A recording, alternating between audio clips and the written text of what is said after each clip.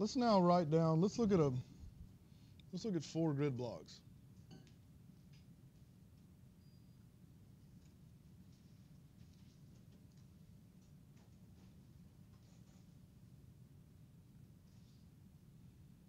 And we'll call them 1, 2, 3, 4. Now let's write out the spatial discretization. Right? So each of those grid blocks have an equation, right? So remember, what we wrote on the previous slide was for the ith grid block. So that means the ith means any of them, right? So because any of them, I can just index I to whatever I want, and it can be the ith grid block. So each of those grid blocks have an equation associated with it. So let's now write down the equation associated with the 1, 2, 3, and 4 grid blocks. Okay? And we'll just do it now for any n time, right?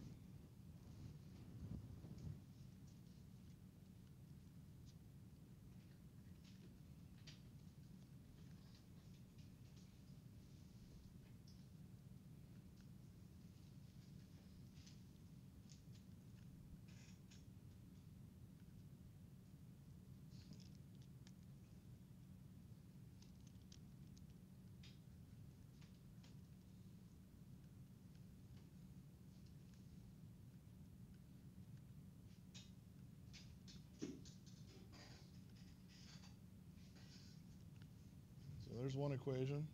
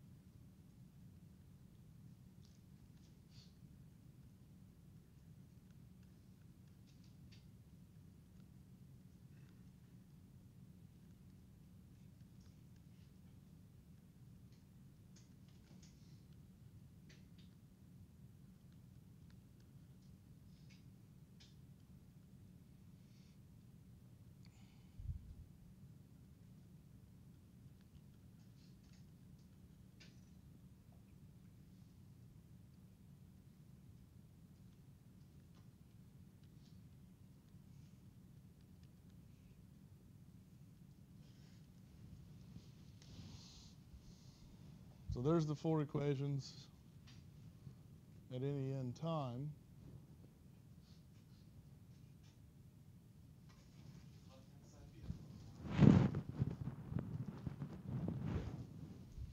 Sorry.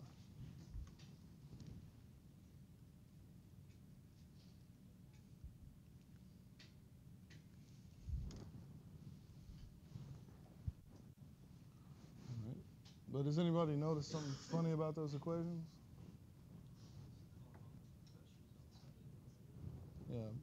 The first equation needs P0, and the last equation needs P5. Now again, the 0 and the 5 just arise because I'm plugging in 1 for I, right? And then it's just evaluating the index. So because this is I minus 1, and if I is 1, then you get 0, right? And this is I plus 1, and if I is 4, then I get 5. But those grid blocks don't exist in the simulation. So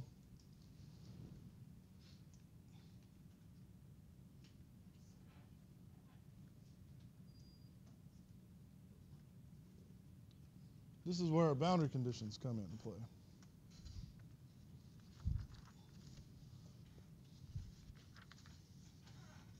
So what we'll do, we'll look at the 2 types of boundary conditions we deal with. They're called Dirichlet boundary conditions and Neumann boundary conditions. Right? And those names really come from mathematics community, but you can just, if you can just remember, maybe I'll even write it down. In this context, Dirichlet in the context of single-phase flow, or, single-phase diffusivity equation, this means constant pressure. Sorry, is that a D or a P? It's a D, Dirichlet.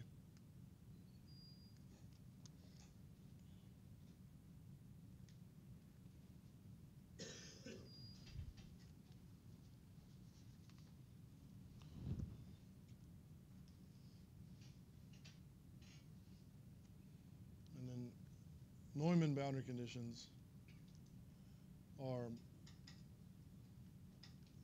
flux boundary conditions, so that's either constant or no flux. So in our context, along the boundary, it's usually no flux. Right? We usually, the normal boundary condition for a reservoir is that it's sealed. There's no flow out of it. So normally we have no flow boundary conditions around the outside. Okay, but we'll learn the general case. I mean, you could potentially say have an aquifer or something feeding your reservoir on one side.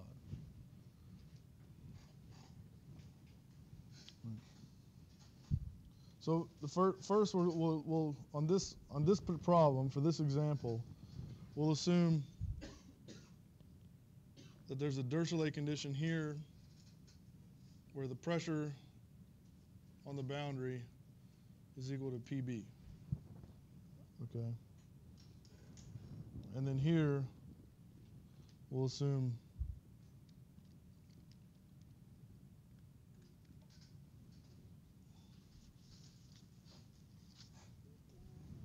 for now we'll assume no flow, no flux. Okay. For this example. So remember our pressure, like the pressure in grid block 1 is evaluated at the center of grid block 1. So one thing we could do is we could just say that grid block 1, since it's only on the left edge, right, that grid block 1 just takes on PB, right, the value, the constant pressure value. And then you could just also assign it to grid block 0 right there. Right? And remember these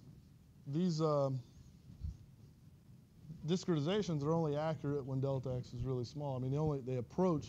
I would say they're accurate, but they approach the exact solution as delta x goes to 0. So if I have a tiny, if I have the grid block in the center, as the grid block goes to 0, the center and the edge get closer to one another, and the error diminishes because you do that, right? But we can actually come up with a better approximation by you basically averaging the pressure in in grid block 0, which really doesn't exist, right? We just sort of put it there fakely for now, in grid block 1. And so let's just average the pressure and say that the average pressure between the two is equal to PB, right? So if we do that, so we just say P0 plus B1 over 2 is equal to PB. Right? And then we solve this for P0.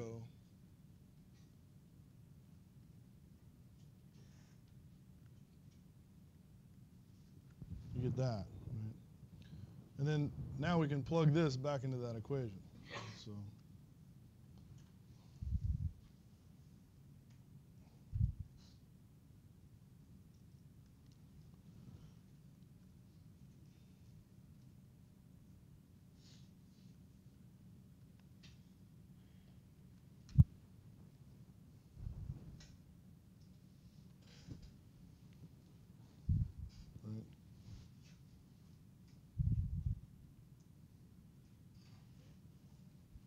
So then, you see I have minus P1N minus 2 P1N. So that's really minus 3 P1N.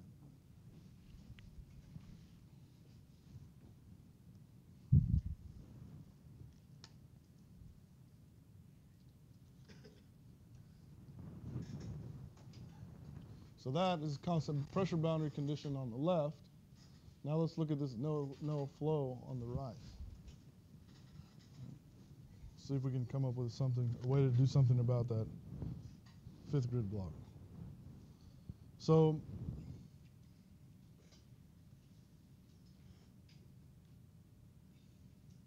this was for constant pressure on left boundary.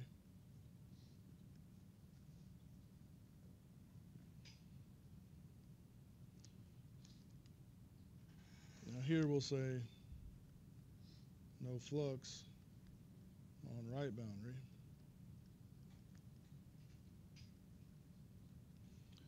And remember, Darcy's law, something like this, right? Is that not something like it is that. And so there's no flux, there's no velocity, right? So this is equal to 0. Well, K and mu are material properties, non-zero material properties, as long as there's some permeability. Right? I mean, I guess technically K could be 0, but we're assuming we're talking about flow in a porous media, so K is not 0. The viscosity of a fluid is not 0. So if this is 0, then it implies that the pressure gradient is 0. Right? So the pressure gradient is 0. We can use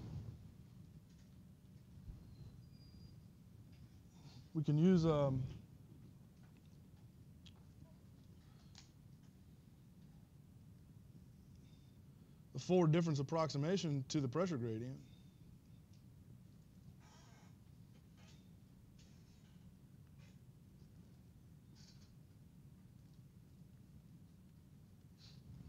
That's equal to 0, right?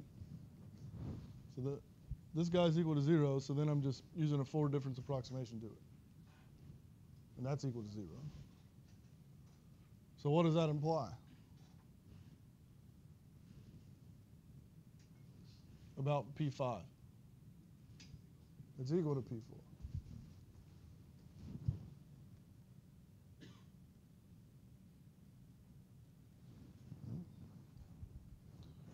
So then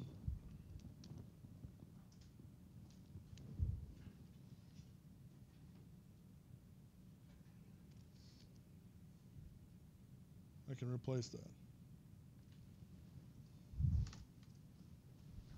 And of course, then I can simplify this too, right? Then that's just minus 2P4 plus P4 is just P4. But now I can actually solve these equations because I know everything, right? Because I've applied the boundary conditions. So I can just evaluate that, and then you do it in time also. So now we just do what we did on the slide before. We assign the value of 0, then the whole right-hand side just became things that are known at the beginning. Initial conditions and boundary conditions.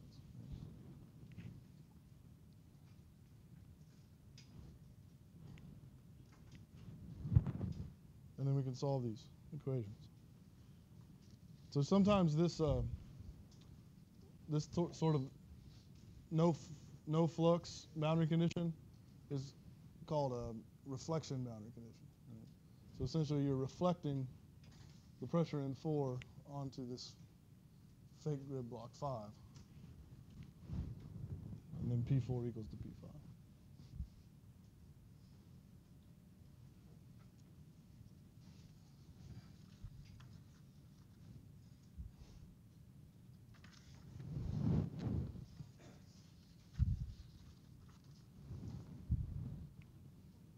Yep.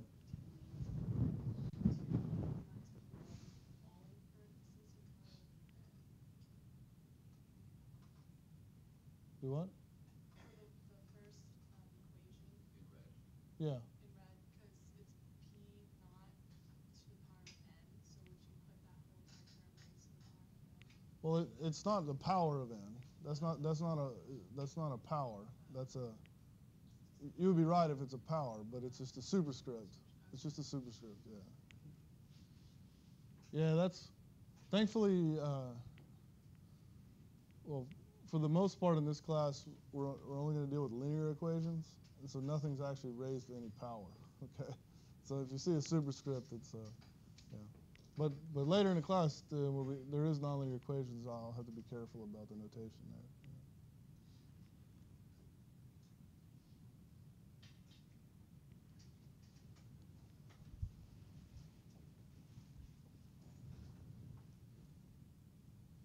Okay, so that's the explicit method.